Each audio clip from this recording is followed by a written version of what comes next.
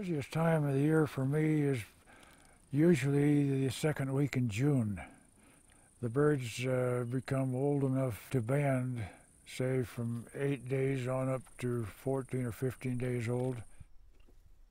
So by capturing and banding birds, you're placing a unique identifier on a bird. It's sort of like a social security number that allows you to collect data from an individual bird, but then potentially get additional data on that bird into the future.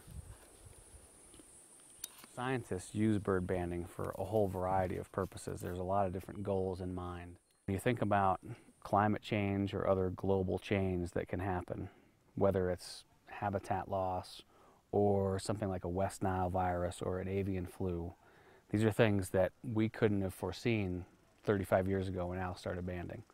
And if you didn't have long-term, like a regular effort for not just bluebirds, but a lot of species, you wouldn't be able to measure some of the before and afters of some of the things that our world is experiencing.